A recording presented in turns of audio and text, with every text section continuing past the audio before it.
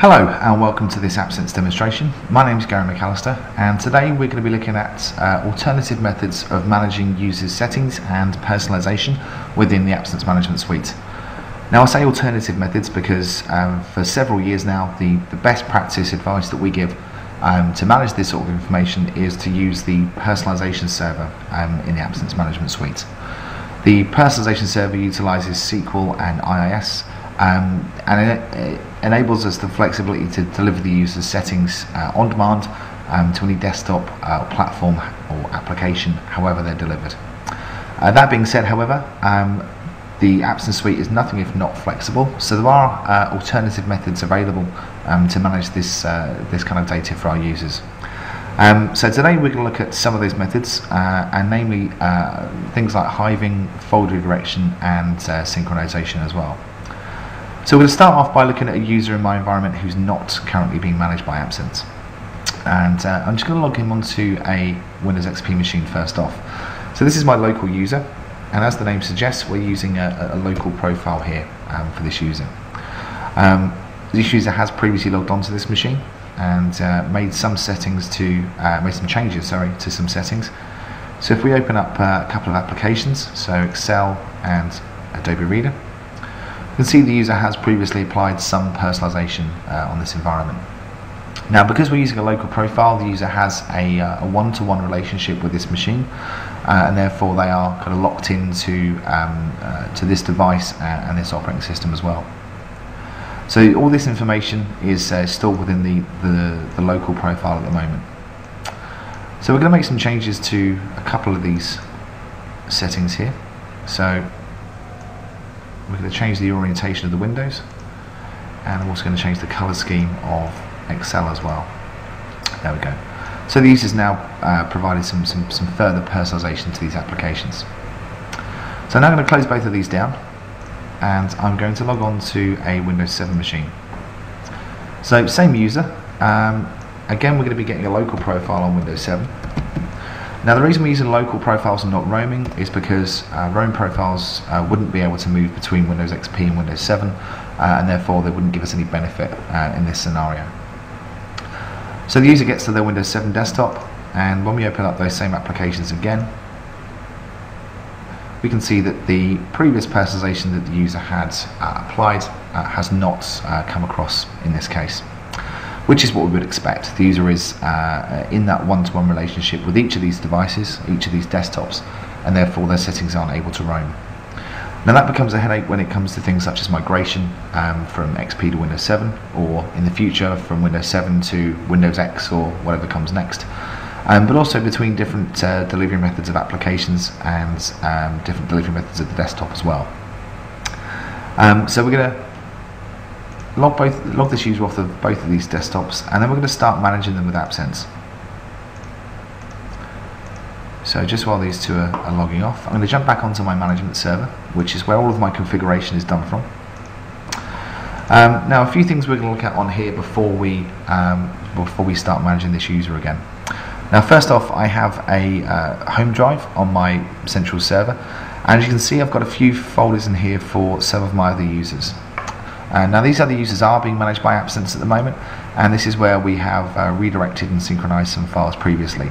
So fairly standard stuff such as the downloads, documents, cookies, that kind of thing. But at the moment we have no entry in here for my local user. So all we need to do is just pop them into a group within Active Directory, and I've created a group called Legacy, and this is going to prompt Environment Manager to start managing the user settings. There we go. So what we can do now is log our user back on and start managing them with a bit more efficiency this time. So back to our XP machine again. Now we've not changed the user's profile, so they're still going to get the same profile as before.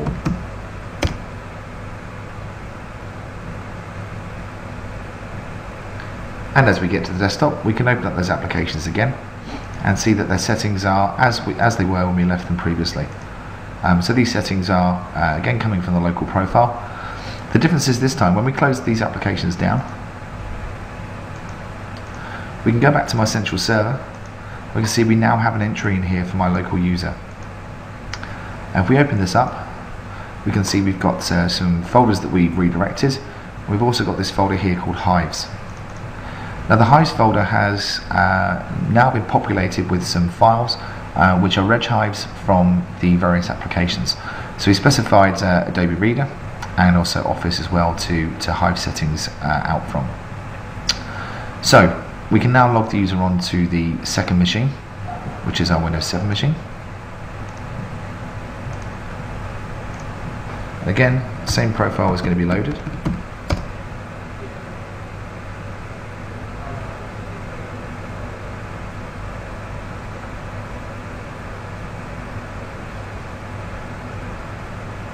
And when we open up the applications this time, we're now reading in that hive that's on our central server, so the user settings have persisted across between the different environments.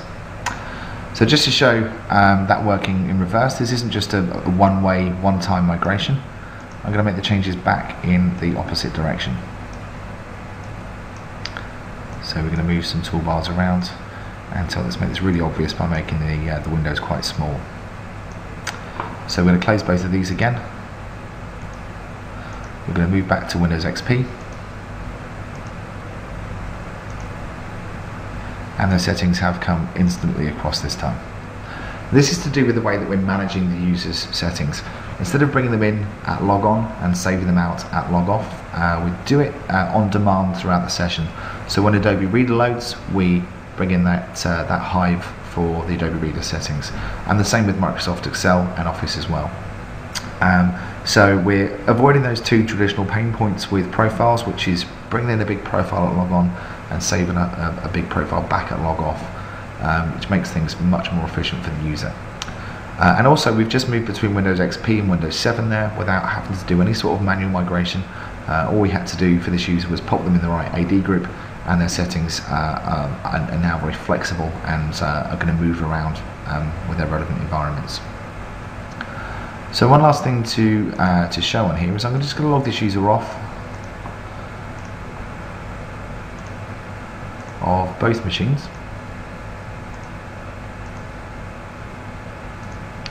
And when that's done, we're going to look back at our central server again and see actually how we configure this.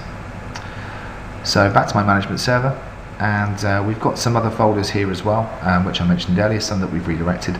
But we've also done some backups as well. So what I've done here is take some backups of the user's data. So those reg hives that we copied out when the application's closed, I've now taken backups from. And this is going to do, every time the user logs off, we're going to take a backup of their data. You see we've got two here because we backed up, we logged off twice. What this means is that we can restore user settings from any point in the past. So I've got this set to keep 5 days worth of backups. So if the user does call the help desk with an issue, we can simply just copy the relevant files from within here, pop it into our Hives folder, and the user's going to have their settings back to how they were previously. So let's just take a quick look at how we actually set this up within Environment Manager. So this is my Environment Manager configuration, which is on both of these desktops. And if I go down to the process start node here, so this is where we've brought in the user settings that they have previously saved. So I've got two nodes down here, one for Office and one for Adobe Reader. So if we just look at the Office node. Now first off, I've set a condition that the user runs any of these applications, so WinWord, Outlook, Excel or PowerPoint. When that condition's met, we then check to see which group they're in. If they're in my legacy group, we carry on and we hive in the relevant registry settings there. That's if they do exist, of course. Similar scenario for Adobe Reader. Here we're just looking at the executable for that application. Again, we're checking the user group, and then we're once more hiving in the registry file, and also we're synchronizing a folder as well here, which is an app data folder. And then just in reverse, we're doing the same thing at log off, at process stopped, but this time this is where we hive out the settings instead. So same scenario, but just in reverse, and it's just a case of ticking the right box there. So when, in this case, any of these applications close, we're going to export the office key out to our central location. And that's it really. That's a very quick example of how we can manage user settings a lot more effectively without using the best practice backend that we recommend. Now, I must emphasize again that this isn't the best practice method that we suggest for managing user settings, but it is an alternative method, and it also goes to show what we can achieve with the Appsense Management Suite. Now, before we finish this off, I just wanted to show you a configuration that's been created by a third party. Now, this is been created by a chap called Aaron Parker. Aaron is a third-party consultant who's been working on Appsense products for quite a few years. Now, Aaron builds and maintains this configuration, which is available from his website, which is blog.stealthpuppy.com. And this is a much more intricate example of how you can manage user settings in the way that we've looked at previously. So if I go down to the process start node here, as you can see, there are a lot more options than I had in my demo configuration, and Aaron's doing such things with Office, such as, if I just pull these down here, we're checking users, we're checking registry keys exist, and again we're doing some hiving for the relevant keys and folders. Other applications here, such as remote desktop connection, again we're setting and hiving based on these applications opening. So we can make these as complicated or as simple as you like. Here we're just checking to see a few things exist, such as the process running, the users in the correct group, and also if certain reg values exist. Now, as I say, Aaron's configuration is available from his website, blog.stealthpuppy.com, and I definitely recommend you to download it and take a look. There's much more in here that we can go through at a later time, but it'll give you some really good examples of things that you can achieve with Environment Manager. So thank you very much for your time. I hope that's been useful and interesting. My name is Gary McAllister, and if you want to find out any more information, please visit appsense.com.